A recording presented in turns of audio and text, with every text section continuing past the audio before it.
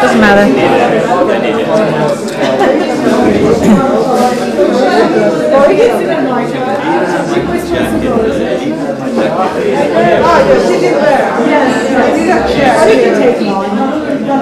No, I don't care. I just I'm standing. I'll just sit on the floor. Can we just get it over with? You know what? You sit there and I sit there. But I'm going to change my battery just in case. Don't be impatient.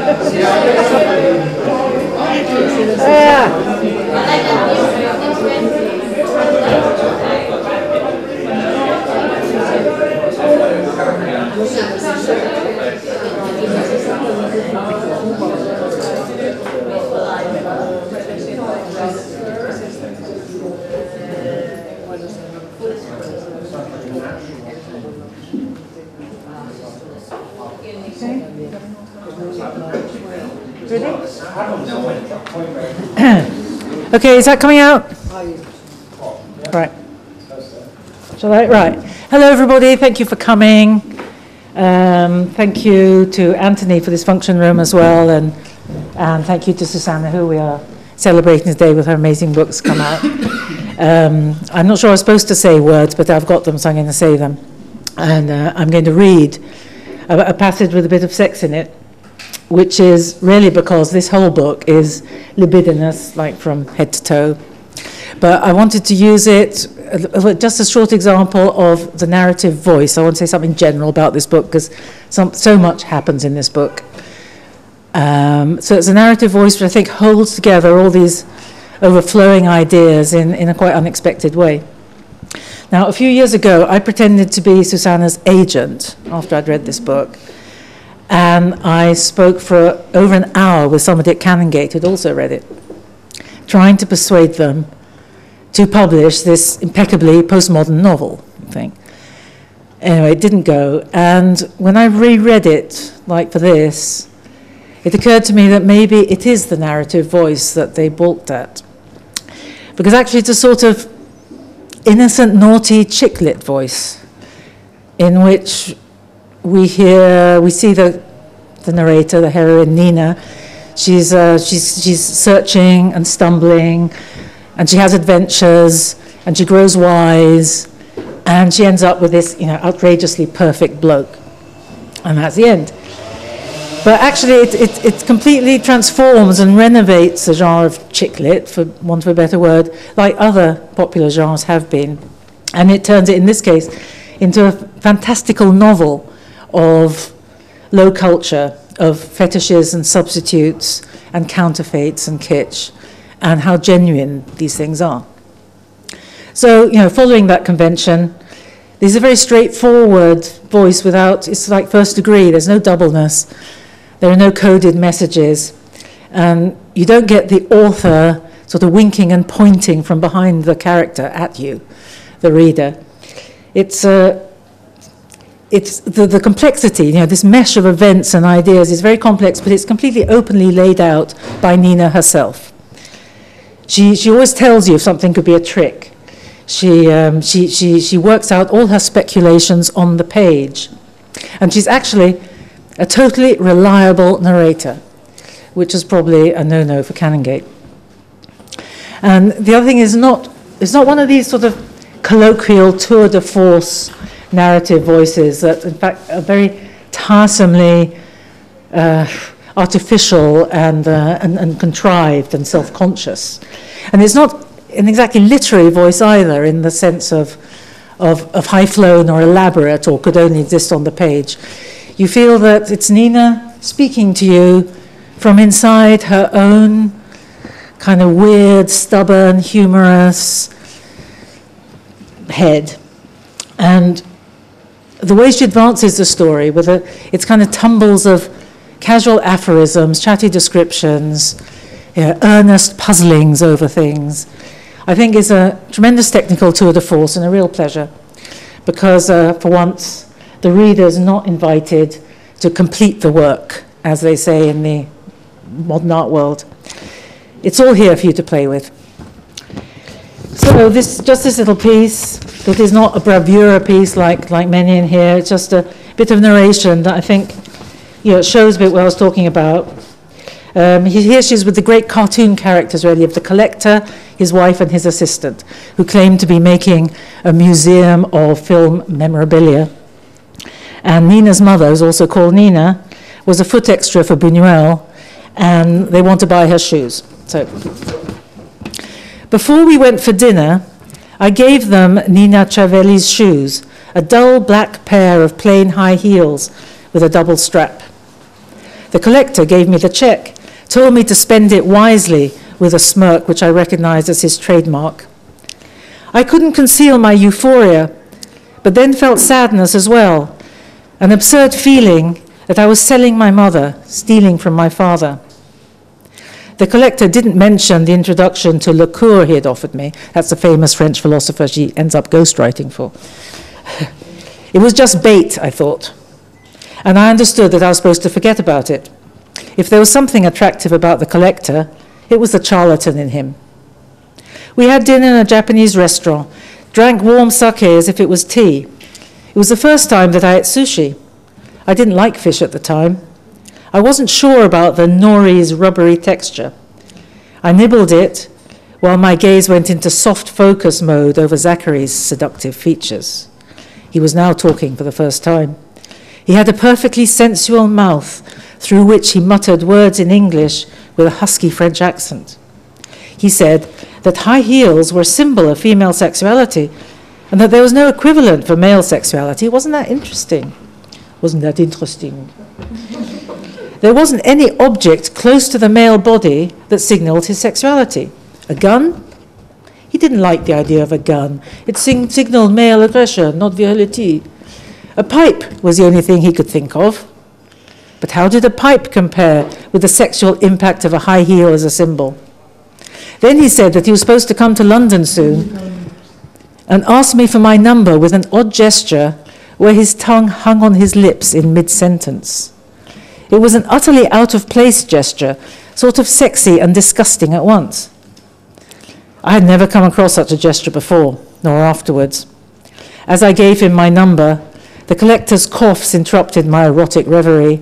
He had a coughing attack. He pointed to the wasabi.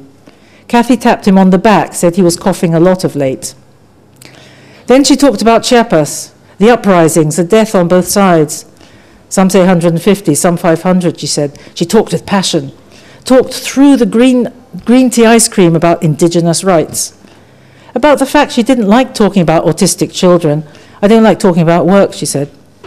After dinner, we went to the red light district, visited like good tourists the living museum of women displayed in shop windows, yawning, chatting, daydreaming, lost in thought, always somewhere else. They were there, but they were not there. Perhaps for some people, an object became much more real than a person. Perhaps in their early days, objects were always there, comforting. But money was definitely a fetish. Could a fetishist love a shoe as much as some people love the smell of money? Thank you.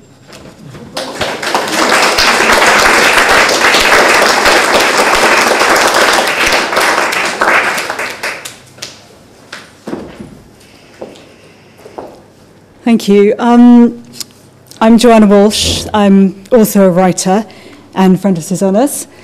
And I am going to read one of the bravura bits because it's so good. This is a bit where Nina has decided to, she's been reading feminist theory about Freud, and so she decides to go to the British Library to look some up, but first she decides to accept a gift from her new neighbour, Pearl. Thinking that all the articles that I was reading were part of this female vendetta, one of those strange days I smoked some of the skunk that Pearl had left on my table and then went to the British Library. I wondered whether it showed that I was out of orbit, but everybody was immersed in an atmosphere of sheer concentration. I ordered a few of those vicious and arid books populated by the Sisters of the Feminist Liberation Army, and savoured all those female wrestlers engaged in a duel that perpetuated on the page a spree of atrocities.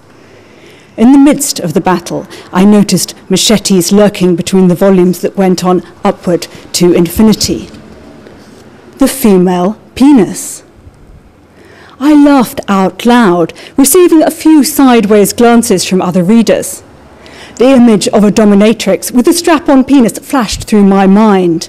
I started giggling mentally at Sigmund F's universal concept of castration anxiety.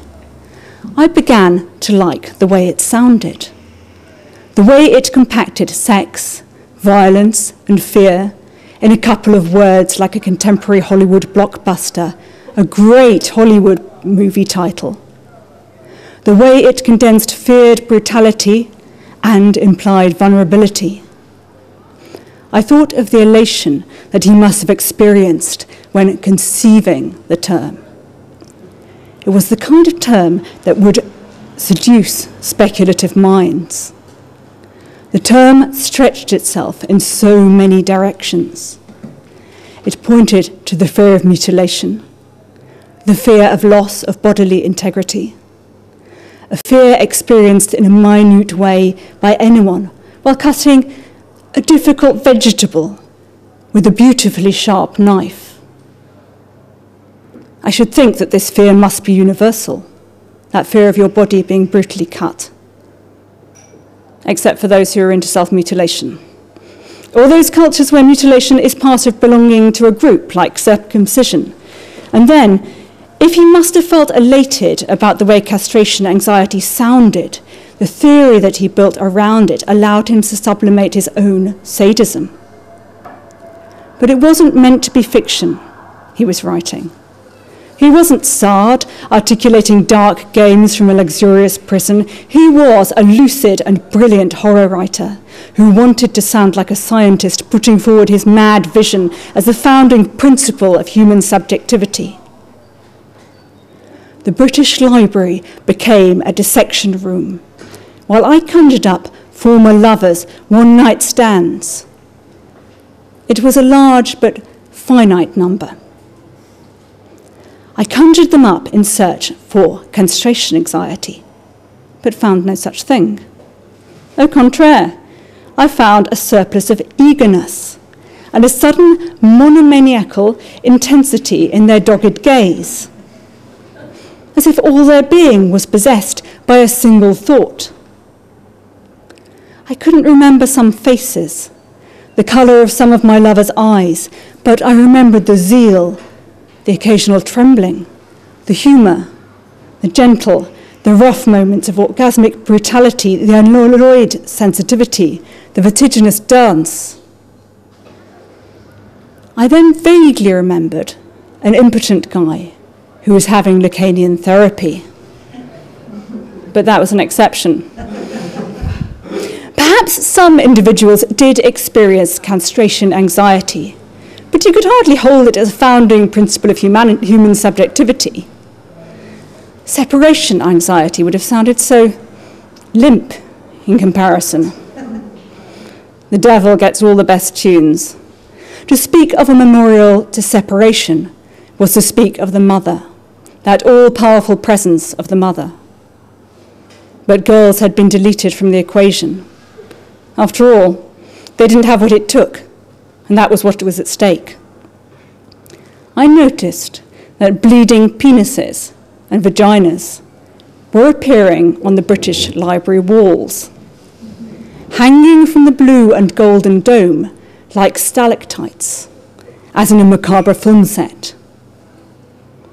I decided to ignore it, but then I noticed for the first time the blue-eyed librarian's plaster on his index finger, an indelible proof he had been bitten by a vagina dentata. I stared at the books on my desk, realizing for the first time the profound ugliness of all this writing spattered with maimed genitalia, real hatred, real violence coming from all sides, lavishly bespattered on the bookshelves.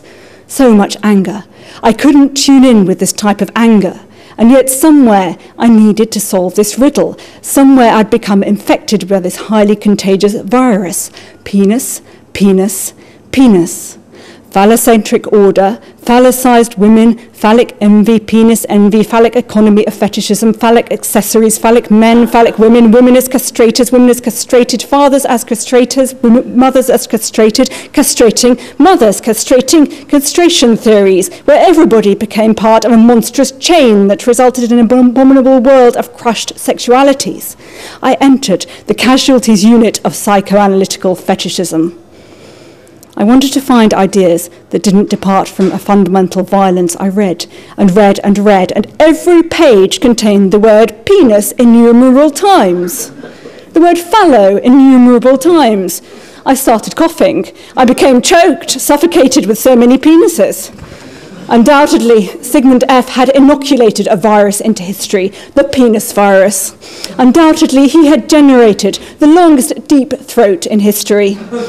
Subjugated sons and sisters to a seminal fellatio in the name of the lost father, the murdered father, a Jewish father who circumcised his sons. Sigmund F. had created a penis epidemic. I could see female snipers carrying submachine guns, shooting from all angles, reaching climatic levels of apocalyptic heinousness. The floor was covered with fallen penises and inexistent vaginas, blood spilling out of every gash. I left the library's angelic souls, its blue-eyed librarian with a plaster on his finger and the smell of warm human blood. As I went down, I noticed a few unburied penises rotting in the monumental staircase, flies buzzing over them. I went to Queen Mary's library and placed all the books I had been reading in the horror section, next to Lovecraft and the biography of Nielsen.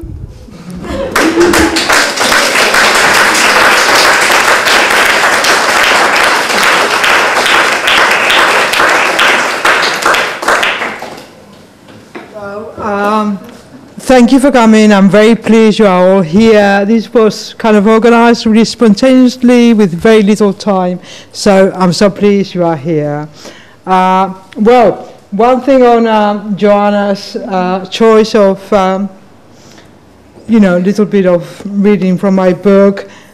Lorna also wanted to read a little bit from there, The Penis Nightmare, and I just thought, God, my God, it's very intellectual, and then I realized she's really popular as well. The Penis Nightmare, they both overlapped in certain bits. So I thought that was quite funny, because maybe for women, The Penis Nightmare resonates, big time.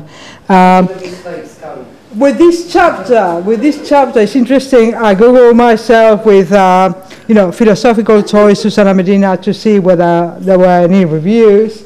And it's really funny, there was this entry that said castration anxiety. And I just thought, well, it's, internet bollocks. So I never clicked on it.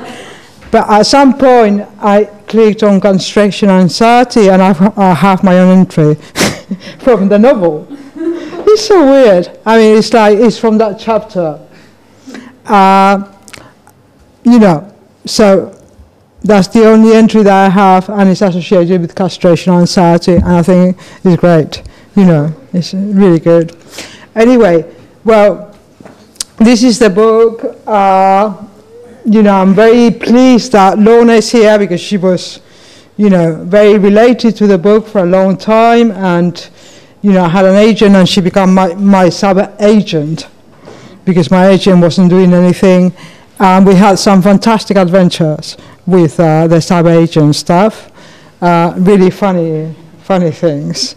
And also Joanna is a writer. She has a few novels coming out, Hotel and some other novels. And she's created this hashtag in Twitter, which is Read Women 2014, which has become Read Women. And I think it's very interesting, because we've discovered there is a problem with readers. Many readers, male readers, tend not to read female writers. I mean, I'm sure there's a lot of exceptions, but there seems statistically, well, there's this hashtag, statistically there are problems. So I think it's a great project. you know, because it's pointing to an issue that is very important, is completely bizarre one in the 21st century, and, you know. Anyway, this book, Philosophical Toys, it went through many drafts. It's dedicated to my dad. There's a dad here that becomes ill, and then he dies. And then when I finish the first drafts, that's exactly what happened to my dad.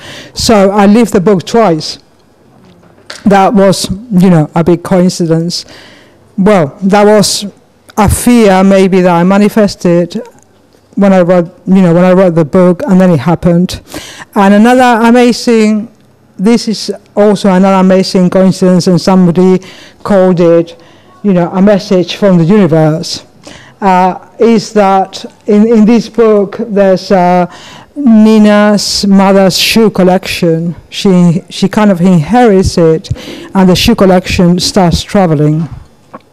He goes to different shows. He starts traveling like shoes do, and in a way the shoes are a metaphor for the back, you know, for our parents, the kind of baggage we carry from our parents. So it's, if you look at that image with the shoe boxes, that was what it was about this kind of baggage that we carry. And so the shoe collection starts traveling, and it ends up on loan at the V&A Museum. It so happens that when the books arrived, they arrived on the 10th of June. I've written a piece about it. You know, I was in my flat. It was like a kind of drop time, blah, blah, blah. The books arrive. I feel, oh, my God, I have to start promoting, you know, self-promoting. And what's amazing is that I wasn't going into social media at all. And then I went into Facebook, and I saw a picture of a pair of shoes, Rosie Goldsmith, who I work with at a Best European Fiction event, and he said, you know, shoe show at the V&A, and it was such an amazing coincidence that, you know, the shoe collection here ends up at the V&A, and then, you know, that day there was a shoe show there, and I didn't have an invite or anything. I was just at home, you know, wearing really crappy clothes, and, you know, and then I just, like, you know, morphed into something else and went to the show without an invite, and, you know, got in, and it was like walking around parts of my novel, and that was. It was so magical. It was amazing. I was so excited because, like, you know, my novel was there at the V&A. I just think it's one of these coincidences that, you know, the shoe show is at the V&A at the moment. It's an interesting show. I mean, for me, it was particularly interesting because I wrote about it, and then it was there. So, you know, a few things to do with weird things that happened, and this last one was, like, really exciting. Right, I'm going to read a few little bits. I'm going to read the first paragraph from the novel. I hope you get to fill in the gaps of the other bits that I won't be reading. It's always difficult to choose excerpts, I find, because, you know, there are so many. You have to choose some. Okay, this is the first paragraph. The first chapter is called The Sex Appeal of the Inorganic. Nina. My name is Nina, the same as my mother's. It comes from the Italian, from Antonina. But in Catalan, Nina means doll. But it's not only my name. I talk of small things, because they have been a recurring cipher at the center of my life. Also, those years, the years I'm writing about, toys had become ubiquitous. My friends kept giving me small toys as presents, kitsch gadgets, playful objects. I gave them similar trinkets. And then I started to sense that these trashy toys were relevant players in the hypnotic ritual of post-industrial life. That's what I said to Chris one Sunday afternoon when we were caught up in a traffic jam, observing passers-by sucking lollipops while building the free toy from a chocolate Kinder Egg. These small polymer things, these trashy trinkets, there's a kind of spell in them, I said. My father used to call them Hong Kong rubbish, Chris said. Then, a fragile adolescent running on stilettos crossed the street majestically. You have to continue reading the other bits. It's just so many bits. And this is much, much later in the novel. She's got some kind of ghostwriting assignment. She's met a collector, and the collector has given her a ghostwriting assignment, and he's paid her already. She doesn't know whether she can do the job, but she's got the money. So she's got the money, and she goes out and spends it. So it's called The Money Kindergarten. The orgasmic green, the sheer intensity of the green of the grass. Perhaps it was money that made me aware of the orgasmic green, that made me see everything as more luminous on my return. Everything became sharper, more focused. And as I walked along the high streets with my new acquisitive power, I began to see the mesmerizing power of fetishism everywhere. Fetishism was a social phenomenon so ubiquitous that it had become invisible. I began to see the energy that emanated from certain objects, from the names of certain labels. It was obvious that labels were fetishized names, but I realized for the first time the euphoria of objects, the glittering celebrity status.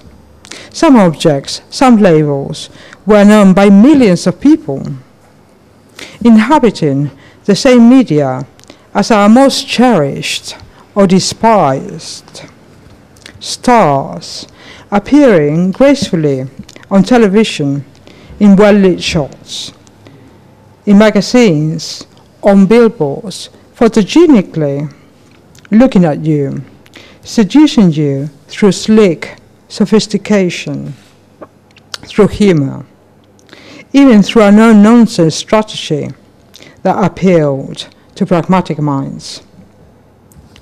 I realized that sometimes I wasn't sure whether I was looking at a thing or at the image of a thing instilled in my head through the endless loop of glossy repetition.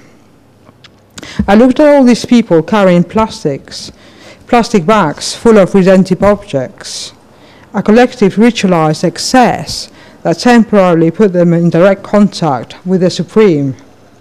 Dresses for the girls, gadgets for the boys, induced tangible reveries that catered to all sorts of palates.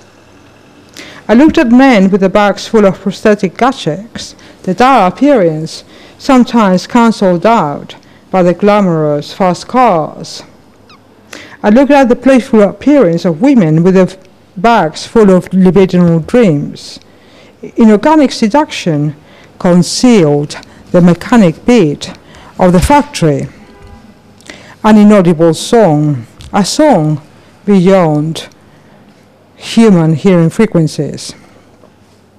I tried to listen to the factory beat, see the invisible hands that assembled these objects, the invisible movements and reveries that assembled everything in the world. It was possible to hear, to see it, but it gravitated towards the imperceptible. I realized that there were no tramps or drunks in the streets anymore. Or if there were not all that eye-catching anymore. All the attention was absorbed by the sex appeal of the inorganic. There were only so many things your brain could focus on at a time. Perhaps whole continents had also been submerged by the emergence of this new gaze. Money, such an abstraction. Money could become anything. It could become time. It could become space. My kind of money could become a present for Mary Jane, a visit to my father, a red leather jacket, music, books, lipsticks, a sumptuous dinner with a sumptuous tip, a beautiful dress, a cheap car, a short rest from worrying about money. I had to pulverize all this money, materialize it, transform it into visible things. And then it goes on and on. Multitudes with shopping bags, reenacting some ancient ritual of excess. I was part of it. I belonged. That's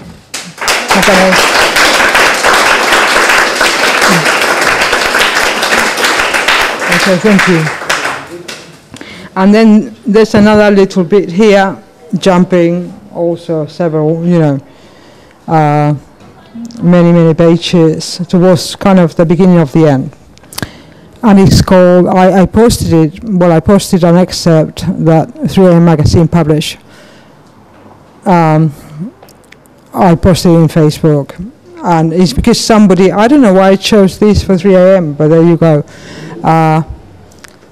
And I'm just going to read the first paragraph. It's called, actually, there's some pages missing. That's all, I'm sure that's all right. I mean, I had something else, but it's missing. There was something else called the Object Hyper Ballad, which is about objects, and I think maybe I left it at home. Which is fine, I mean, you can read it, it's called Object Hyper Ballad. I mean, if you get to read the book, which is good, oh, okay, I'll do a video and I'll post it on the internet, and then you can listen to it if you don't want to read the book. Somehow it's funny, I left it at home. There you go. Well, it saves us time. Okay, remember Object Hyper Ballad. You missed it.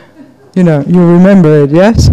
Okay, this is the cloning passion, a sort of footnote, and it's towards the beginning of the end of the book. In this no place where there were no certain answers, where possible realities hovered, suspended in opposition to brutal certainties, life continued.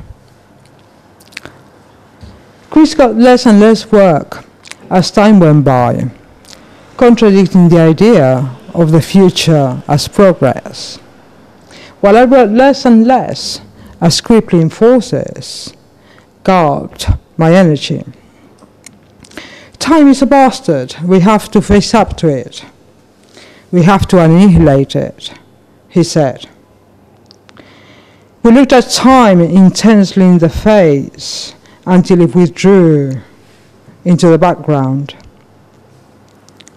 It was the only thing we could do.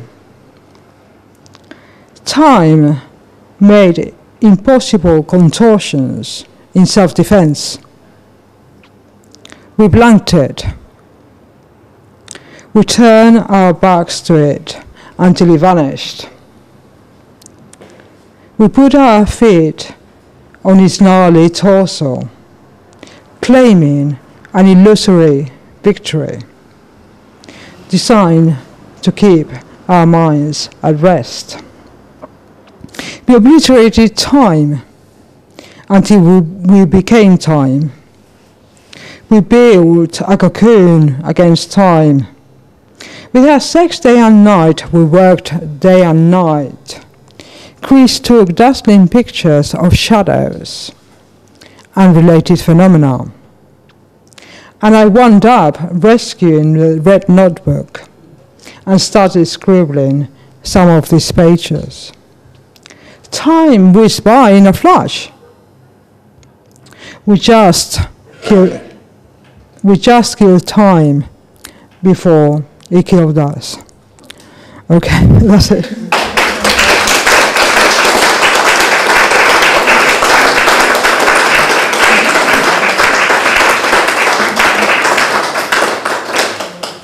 Well, thank you for coming. I hope you enjoyed it. We'll do the film, you know, when you're ready or when we feel all of we are ready. Great. Ready? Okay. Well, thank you. Thank you very much. Okay. That's wonderful. So funny, I forgot some pages. Yeah, oh, that's very strange. Well, there you go, that's fine. Nice to read. Great, well done. How do you feel? That was good. Right, That's really good. it's good that, you know, Maravilloso, maravilloso. Isabel, que he tenido a mi madre aquí y ahora ya está con mi hermano. Está mi madre aquí. ¿Está aquí? Está con mi hermano. Está con el hermano. Mi hermana ahora está conmigo antes. Podéis haber avisado, podía haber venido a verte. Pero es todo mucho lío. Ahora yo creo que como está con él,